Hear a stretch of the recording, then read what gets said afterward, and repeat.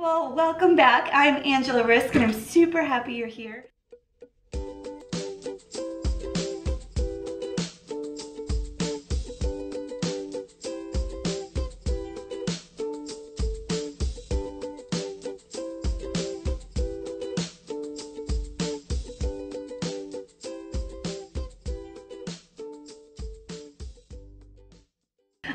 We are going to try and make some sort of ribbon mesh wreath today. Okay, so I've done this one time before and it was kind of like dicey and I did not like how it turned out. And so actually I ripped all of this stuff off and this is what's left behind. So I have another one that I can work on, but I want to try, this one is a little bit bigger. And so you can get these in all different sizes. And so I have this sort of like burlap and this, I thought it was really pretty, white with, oh, it won't focus on it. White with gold. Focus.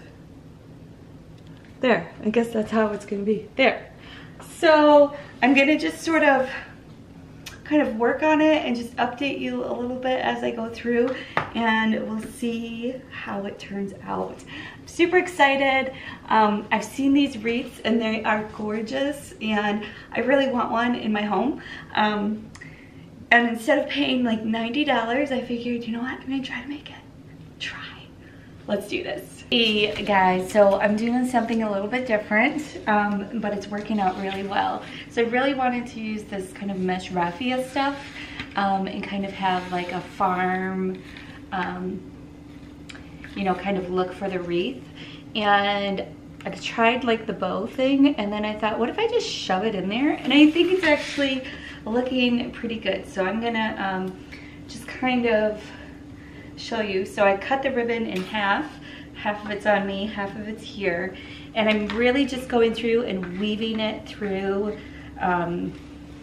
through each spot just kind of randomly and just getting some really pretty knots and twists. And this stuff, so if you see, like it slides over a lot so you can really fit in a lot, so it doesn't have to look you know, it's gonna look super full, so it's not gonna look empty. And I am seriously loving this look. So it's a lot of like knot tying and twisting, but I think this is gonna be like the easiest method with this stuff. And so I'm just trying to like crisscross it and make sure it's just kind of random things. So that's where we're gonna go. I'm gonna keep working on it and we'll check in a second. Yay! Okay guys, so here it is in action on the front door. I only have a green hanger, but that'll work. So this says hello. It was just a wooden thing. I painted it white. And then I just added a few little succulents just for a little pop. And I'm pretty happy with how it turned out.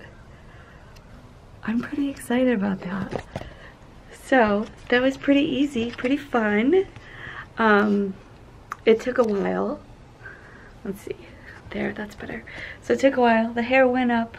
I got like stuff all over, but that'll come out in the wash and it's super cute. So I'm really happy how that turned out for my first one.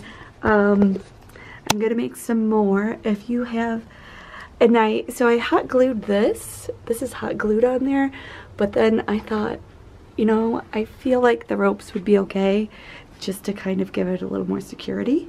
And then I hot glued them on the back as well, the ropes, just to keep everything in place. But it's super cute. Yay.